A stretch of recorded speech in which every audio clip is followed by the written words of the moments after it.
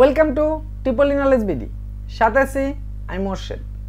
আজও একটি নতুন বিষয় নিয়ে হাজির হলাম।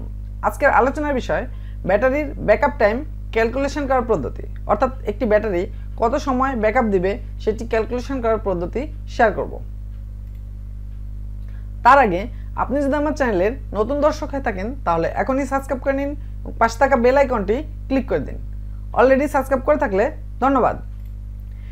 ব্যাটারির ব্যাকআপ টাইম ক্যালকুলেশন করার পদ্ধতি একটি এক্সাম্পল দেখলে খুব স্পষ্টভাবে বিষয়টি বোঝা যাবে।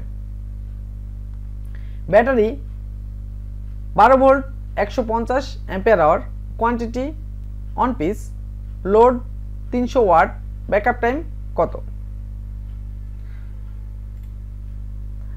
প্রথমে যেটি বের করতে হবে সেটি হচ্ছে ব্যাটারির ডিসচার্জ কারেন্ট।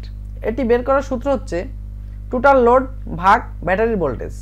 এখানে টোটাল লোড হচ্ছে 300 ওয়াট ভাগ ব্যাটারির ভোল্টেজ 12 ভোল্ট, ভাগ দিলে আমরা পাবো 25 অ্যাম্পিয়ার।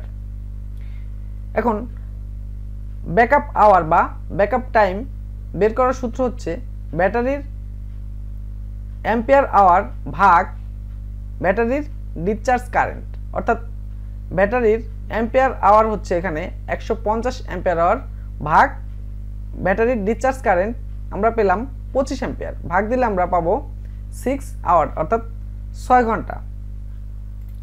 এখন এ ব্যাটারি ক্যান বি ডিসচার্জ 70%, অর্থাৎ একটি ব্যাটারি 70% ডিসচার্জ হতে পারে। এটি একটি থাম্ব রুল, অ্যাকচুয়াল কোনো এর সূত্র নেই, একটি থাম্ব রুল যে 70% ডিসচার্জ হতে পারে।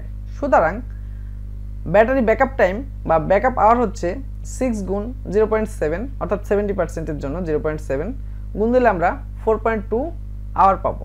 অর্থাৎ 12 ভোল্ট 150 অ্যাম্পিয়ার আওয়ারের একটি ব্যাটারি 300 ওয়াট লোড যদি চালানো হয় তাহলে 4 ঘন্টা 2 মিনিট অর্থাৎ 4 ঘন্টা 20 মিনিট ব্যাকআপ দিতে পারবে।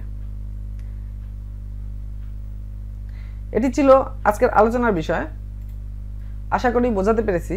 ভিডিওটি ভালো লাগলে একটি লাইক দিবেন, আর বুঝতে কোনো সমস্যা থাকলে কমেন্টস করবেন।